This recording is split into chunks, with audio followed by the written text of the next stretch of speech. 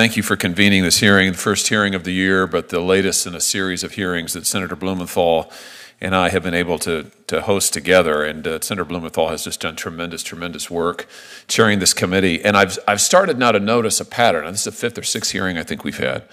And I've noticed now a pretty decided pattern. And it goes something like this. You have on the one hand all of the AI cheerleaders who say that AI is going to be wonderful. AI is going to be life-changing. It's going to be world-changing. It's going to be the best thing that has ever happened to the human race, or something to that effect. And then you have a group of people who have concerns. And they say, well, I don't know. I mean, what's AI going to do to jobs? What's AI going to mean for my privacy? What's AI going to mean for my kids? And here's the pattern I've noticed over a year. Almost everybody who takes the AI cheerleading stance is here in this building.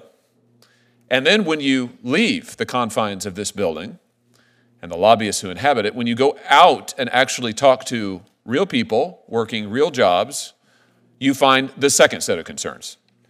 I have yet to talk to a Missourian who is an enthusiastic, no-holds-barred cheerleader for AI. Not one. There probably is someone somewhere, but they haven't talked to me yet.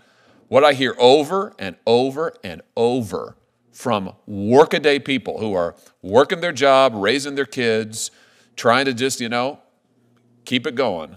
What they say over and over is, I don't know about this. I don't know what this is going to mean for my kids online. I don't know what this is going to mean for my job in the future. I don't know. I have concerns. And they also usually say, I sure really wish that Congress would do something about this. And that leads me to the second observation, the second pattern that I have noticed in this last year. And that is, while there's a lot of talk about the need for Congress to act, we're beginning to slip into a familiar pattern whereby the biggest companies who increasingly control this technology, just like they've controlled social media, don't want us to act and are willing to expend any amount of resources, money, time, and effort, influence, to make sure we don't. Senator Blumenthal mentioned our bipartisan bill that would just, a very modest bill, if I may say, that would just clarify that AI-generated tools are not entitled to the Section 230 protections. Very modest. Do you know, when we had AI executives sitting right here in this room and we asked them directly, do you think Section 230 covers your model in your industry? They said no. So Senator Blumenthal and I wrote it up and said, well, good. This is consensus. Let's pass this. I went to the floor to try to pass this bill in December and immediately was blocked and objected to. The same story we've been hearing for years from the technology companies. It's always theoretically, we should put safeguards in place for real people. But when you come to do it, it's, oh, no, we can't. That's too soon. It's too much. It's too quick.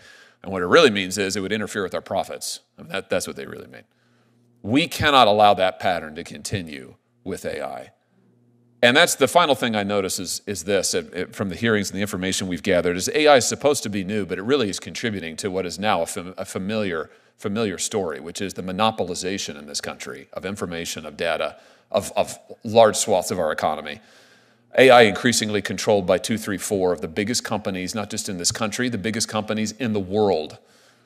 And apropos of today's subject of this hearing, I think we have to ask ourselves, do we want all the news and information in this nation to be controlled by 2 or 3 companies? I certainly don't. So I think we've got to ask ourselves, what are we going to do practically to make sure that normal people, whether they are journalists, whether they're bloggers, or whether it's just the working mom at home, what they can do to protect their work product, their information, their data. How are we going to make sure they are able to keep control of it? How they are able to vindicate their rights? Because they do have rights, and they should have rights. And it shouldn't be that just because the biggest companies in the world want to gobble up your data, they should be able to do it, and you know what, too bad. We're all just supposed to live with it. So I think we've got a tall task in front of us. I salute Senator Blumenthal again for holding these hearings, and I hope that we'll be able to drive towards clarity and then towards solutions, because that's what the American people deserve. Thank you, Mr. Chairman. Thanks, Senator Hawley. I'm going to turn to Senator Klobuchar, who's been a leader in this area, as you know.